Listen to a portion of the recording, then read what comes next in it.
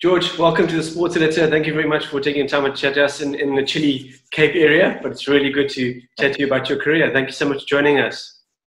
No, thank you. Good. George, just start off with generally your career and basic your approach to cricket. I get the impression that you go about never assuming anything. You just get stuck in, you work hard. Is that a good way to sum up your approach to cricket? Yeah, to be honest, that's pretty that's pretty much me. Yeah, because I'm not really a guy that likes to talk a lot in changing rooms. I'm more a guy that just go and do it. Just that's how I talk. Just trying to work hard as I can, and then hopefully the rest will take over. No, excellent. Because you've obviously worked very hard and you keep chipping away at your goals. And has that helped you deal with perhaps pressure situations or like a big game coming up? You know, you've put time and effort in here, and things perhaps should work out the way you want. I would believe so, but I also think it's my personality, because my personality, I'm quite chilled. So pressure don't really always me. It's more before the game starts. That's when I'm feeling like, okay, now this is real now. But in the moment, I'm very calm and stuff. I would. Yeah, being in the moment is a jolly good thing. I think a lot more people are trying to be in that, just deal with it once it's happening, and I think that's helped your career a lot. But you played a lot of club cricket when you were younger, and through the years you've continued to support your clubs and play for them. Has that helped you get to where you are now professionally? To be honest, I think maybe that's why I'm a lot more chilled as well, because I've started when I was 14 at Durbanville, and I played with the big boys. So, but I played one game there, and I played 6th team or something. But still, just to play with guys bigger than you, older than you, just learning from them, respect them. Yeah, it started like that, and then when I was 15, I made my debut for Durbanville first team. Yeah, I was lucky enough to play with ex-first class cricketers as well, and against a certain amount of ex-first class players like Mark de Stadler. Sure. I was lucky enough to play with him and against him. So I've learned a lot from him, and even Wallace Albertine. He also played first class cricket for Cobras. Then there's Johan Potma, there's Jaco Castle, there's all that mention, and I played with them when I was in school. So yeah, I think from there was a big learning curve, just the way they go about their game and just the enjoyment factor. I think so. Yeah, I was lucky enough to play club and school at the same time. Yeah, it keeps you busy and out of trouble. Yeah, but club cricket is, I think, absolutely important for cricket in South Africa, and I hope the club cricket structure stays strong, because that's where you find your guys who are working hard, and you just never know. You might find a gem somewhere along the line. Yeah, exactly. It all seemed to happen, quite quickly for you. You got called up to the Cobras at the age of 22, I believe, and then that was for your List A debut, and then soon after that, it was 4-day cricket, where you also represented the Cobras. Was it always your plan to dominate in both formats? I was quite surprised when I got the call up. Unfortunately, Dane Pitt got injured in, I think it was the championship trophy or whatever, that T20 thing. And then obviously there was Robbie P as well. And there was the two of them that actually competed for a spot in the Cobras, and then that same year, Robin Peterson got called up to the Proteas, and unfortunately then Pitt was injured. But then I got the opportunity to play for the Cobras, which came as a big surprise to me. But yeah, I was lucky enough to be able to done well in that competition, and in the 4-day games as well, I've done pretty well. So yeah, it was a good time there. Well, I think you've done more than pretty well. You've taken 11 5-wicket hauls. My goodness me. That's absolutely brilliant. And you said that you've taken your opportunity. Do you think that is what sort of inspired you to say, right, here's what it is now. I've got to do as well as I can. And then before you know it, like I say, you've taken 11 5-wicket hauls. That call-up, has it contributed to your success? Yeah, I would think so. When I got to call up for the Cobras the first time, it was like a dream. But then obviously, as you go on, you actually think like this is not your only dream you want to accomplish. You want to play for South Africa. And yeah, luckily, I actually did it. I just didn't expect to do it in Test cricket. But yeah, I think that was obviously the main goal. But for me, I haven't played. I've played for the cricket that year when I was 22. And then I didn't play for another 4 years after that. So obviously, that time I wrote Test cricket down. I wasn't even thinking about that, to be honest. And I spoke to Ashwell and Faik about it the year before, and they told me never, don't even think about it because you are good enough to be able to play there. So yeah, don't give up. Just trying to give your best and don't be too hard on yourself or too down on yourself. And then eventually, a year later, well, I think it was maybe less than, no, it was a year later, I got called up for the test. Because it's an interesting time for you because you're doing so well domestically. You know, you made your debut in South Africa, and I think you took 4 wickets. I think it was against India. Yeah. All of a sudden, boom, virus hits. But you're doing so well. So how do you sort of say to yourself, or what do you say to yourself? Do you just say, you know what, I'm just going to keep going here, but you don't want to let go. There could be another opportunity for you. How do you handle it? Yeah, I just trying to do the best I can. It was tough because obviously I did reasonably well with my Test debut, and then I didn't get another call up at all again in Test cricket. Also with the one-day stuff, I only got another call up at the end of the season to India. So yeah, it was quite a frustrating time for me.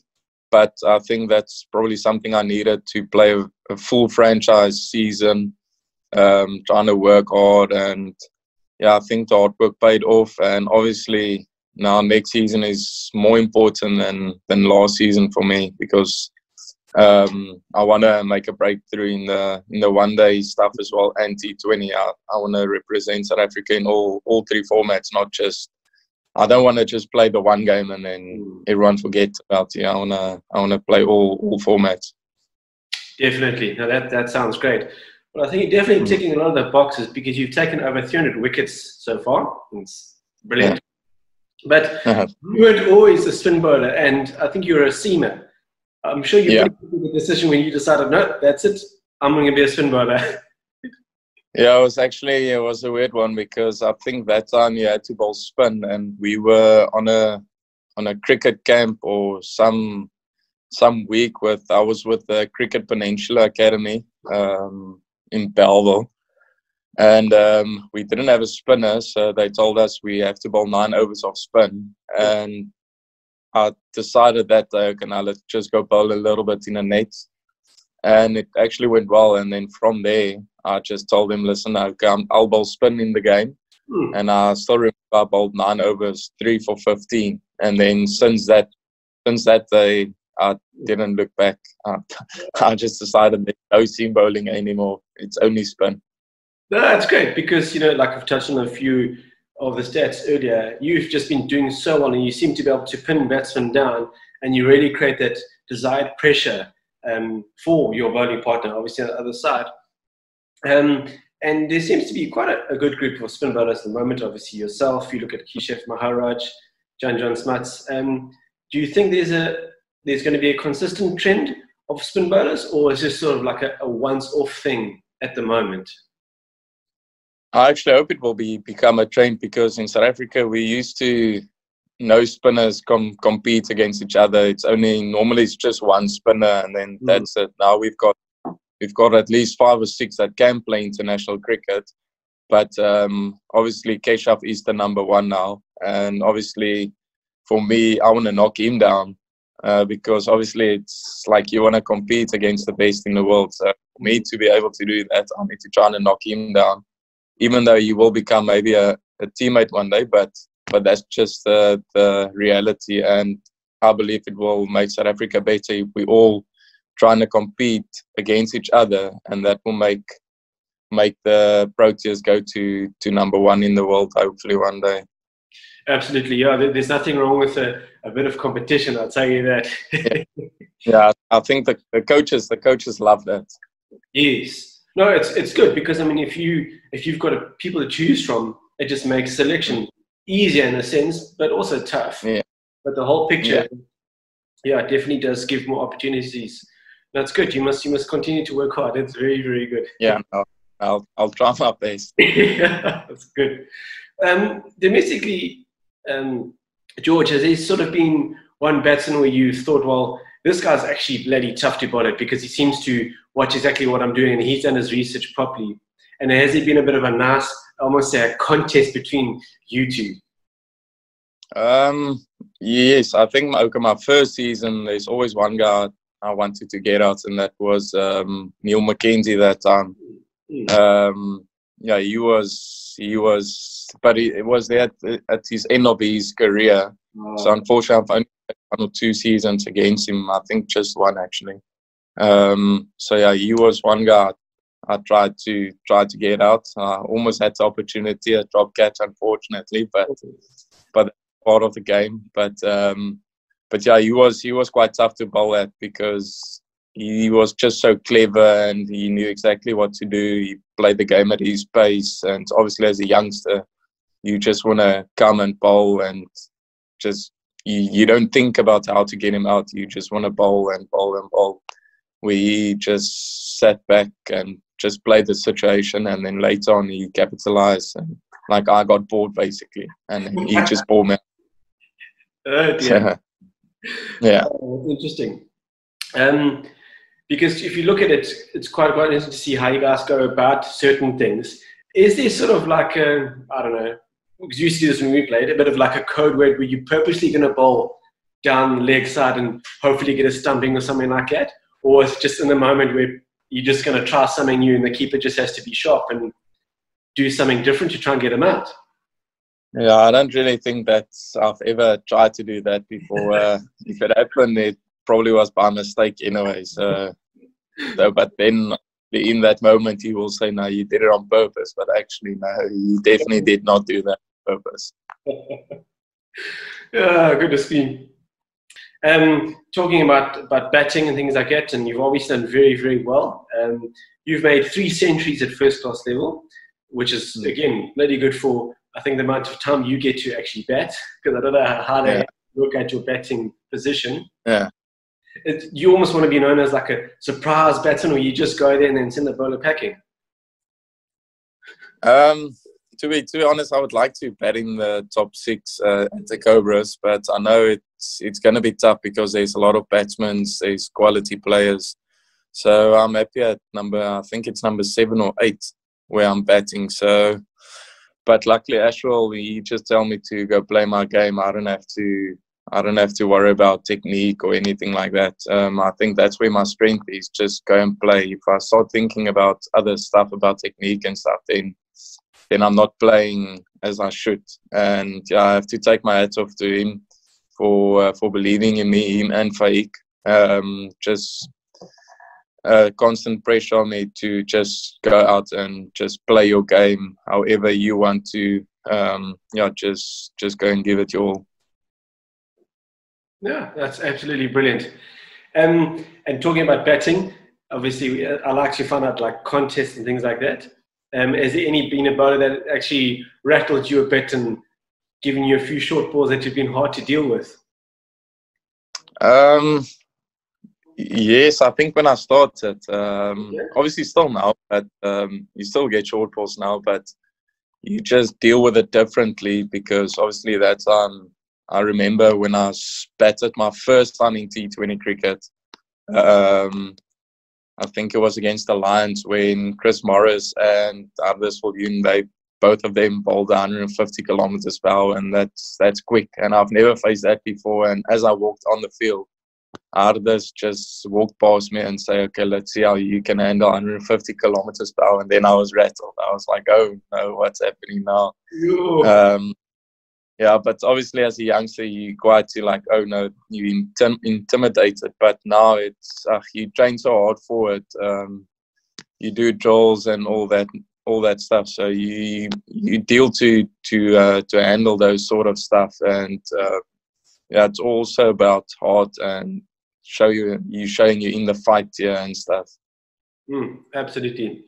Talking about fast bowlers, and it seems to be quite nice that, you know, in South Africa there's still that nice trend of fast bowlers. You look at the previous guys like Alan Donald, etc., Makayantini. You look at guys like now, like Anrich Nokia, Rabada, you know, it's coming through nice and strongly. Is that, do you think, going to be absolutely essential in terms of South Africa's success going forward, combined with obviously good bowlers like yourself? Is that role being utilised as well as it can be, if you know what I'm trying to say? Yes, I think I believe South Africa always have fast bowlers. It's just in our blood, I think. Because when there's guys retiring, there's always a backup. There's always guys coming up. Yeah, there's a few that's on the scene now that still raw, but they will definitely become better and quicker and stronger as they play the game a bit more. That's brilliant. Talking about playing the game and having a good year, I think it's been a really good year for you. You've won the SACA Most Valuable Player Award. How did you feel about winning that award, and what it sort of, you know, entail? What value do you feel you've perhaps added to the game this past season? Yeah, I was actually quite happy getting the award. Thankfully, the season was cut short. Otherwise, I don't think I would have won it because I was with the Proteas, and then there was still a few games left. And I think Grant Rudolphson or Sin Subrian, would have caught up with me. But yeah, thankfully the season got caught shortcut or whatever. But yeah, I was actually, I want to say surprised, but also not, because obviously that's something that was a goal of mine to win the MVP. Yeah, so for me also it's gone now. It's past. Now it's just about having another good season to be able to get that call up to the Proteas, or just be a leader for the Cobras. Trying to get the younger guys coming through as well, trying to pick their minds as well, because they can help you as well. So that's my goal. I've actually forgotten about all the awards and stuff. It's obviously, it was special, but I've forgotten about it, and I'm looking forward to the season now. I've been working quite hard on my game as well. So hopefully everything will become well or good for me next season as well. No, I'm sure it will, with that attitude and that mindset, because I've actually never really heard that before, where a person's actually forgotten about their awards, but in a good way. Because you want to live on that memory. You want to keep going forward, which is excellent. But one more award that you won is the 4-day franchise cricketer of the year, and I think that's hard, because obviously the 4-day cricket's the purest form of cricket. Is that sort of a pathway, do you feel, where selectors are going to start saying, hey, look at this guy, he's doing something right here, and obviously you've won such an important award. Yeah, like I believe I can be I'm not saying I can be the colours of South Africa, but like I'm trying to put my standards as high as that. When I've got the bat in hand or I've got the ball in hand, I want to trying to be the best. I don't want to just be average. I know there's going to be games where you're going to be average, but I want to be better than I was last season. So, and I know South Africa probably they need, I think, an all-rounder. They've been looking for all-rounders now the last few years since Gullis retired. I'm not saying it will be me, but like I know there's maybe a gap in the market for me to be able to cement a spot or just be in the squad more often. So yeah, that's obviously one goal, and obviously to be able to be in the one-day World Cup team in 2023, I think it is, in India. So I think that could be a good opportunity for me now, especially in the one-day stuff, to do better than I did last season. Brilliant job, because I agree with you fully. I think all-rounders are absolutely essential in a team. I think South Africa is facing, that's probably one area, it is a bit of a problem at the moment. Because like you say, if you've got a good all-rounder, there's an extra bowler and a batsman in one. Yeah. He was the perfect example of that. But now England are claiming that Stokes is probably better than Jacques, but I'm going to have to... Yeah. Because Jacques is the world's best player ever. Yeah. Yeah. But what do you think of things like that? Do you think that Stokes should ever make up to Jacques, or was that guy Jacques got that almost that crown that he is the best all-rounder of all time? Yeah, I think the game has changed so much actually, but I still believe Cullis is much better than, well, not much better, but he is better than Stokes. The stats shows it as well. I don't think it's easy for a guy to just average 57 or whatever it was in Test cricket and take almost 300 Test wickets. That's insane. So yeah, but also I'm looking, like, let's say if I look at the England squad, I was lucky enough to play against him and with him, Moeen Ali. So he's the type of cricketer I want to be. So yeah, I'm more looking towards his way. Or what's the guy from New Zealand, the left-arm spinner? Yes. Or Asia. Like, I'm more looking towards that, but I want to be better than what they are.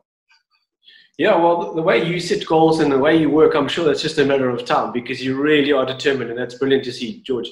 I always like the term quiet confidence. You just get down with what you need to do, and I believe you have got a lot of quiet confidence there. Just keep going. It's absolutely brilliant. Yeah.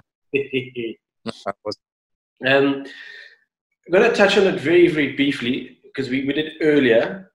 When you got your call up to the South African ODI side against India, that would have been a jolly big challenge for you, playing against India in India. But was that like a challenge where you thought, yes, here we go, I want to prove myself because I enjoy challenges. I want to be put against the best. Yeah, I think that time I was ready to make my debut for the Proteas, because I was quite confident that time. I was in reasonably good form as well. Maybe not with the ball, but more with the bat, I think. But now I've fixed that problem. So yeah, whatever team I wanna play against the best. So because I even made my debut against India in Test cricket, and I think they're the number one team in the world. So and I did reasonably well against them. I didn't feel like I'm out of sorts against them. It was really tough.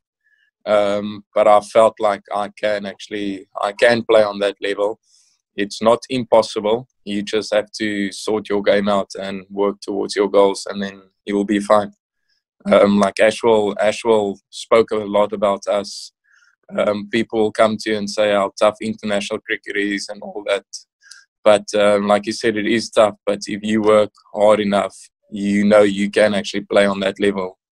So yeah, I think for him, making a speech about stuff like that, that's why you see a lot of I think the younger Cobra guys coming into the national team do well, because they know Ashwell believes in them, and he coached us the way he did. And yeah, I think you just know if they select you and you play, you're good enough. Well, it sounds like you're surrounded by very good people at the Cobras, especially with Coach Ashwell Prince. I'm really good to hear that, and it sounds like things are really on. George, as we sort of draw to an end now, I know we've touched on quite a few things, but are you quite excited for the prospects that lie ahead of you, simply because of your work rate? Yes, I'm pretty excited to see what's going to happen now in the future. Whenever the cricket might resume, hopefully it's soon enough. But yeah, I'm quite excited to see how my bowling is going now, because I've been working hard on that. The batting, I haven't really done anything, because you can't really train that on your own. But hopefully from next week or so, we're back with the Cobras. Then we can start doing that sort of stuff. Yeah, if you ever need someone to bowl that, just let me know. It's no problem. Okay, no, also, No, rather don't. I enjoy cricket. I played a bit, but not at your level. you never know. That would be You might funny. just whack, Sorry. yeah, you might just whack me all over. Oh, no, and then no, my no. But it'll be good fun. I think you could try. You never know. I'll be yeah, brave. you never.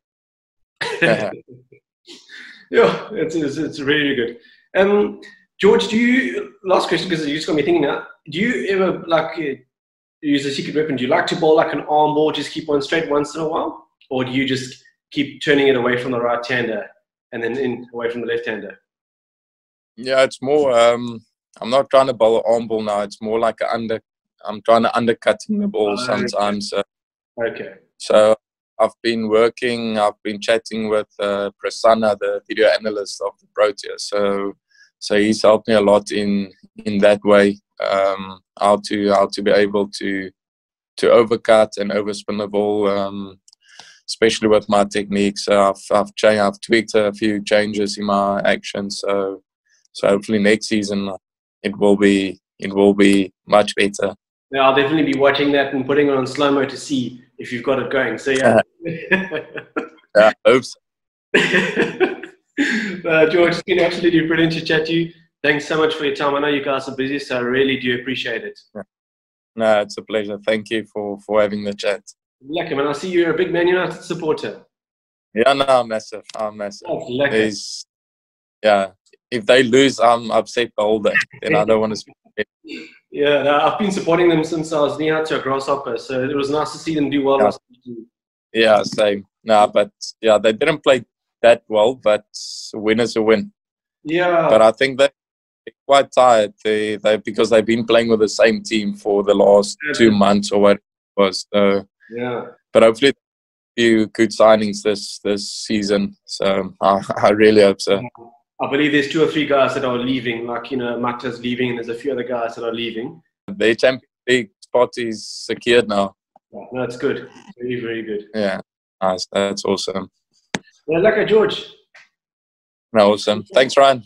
Take it easy, and good luck, and it's good to see you working so hard, man. Keep it up. Cheers, Ryan. Thanks. Cheers, man. Bye. Cheers, bye.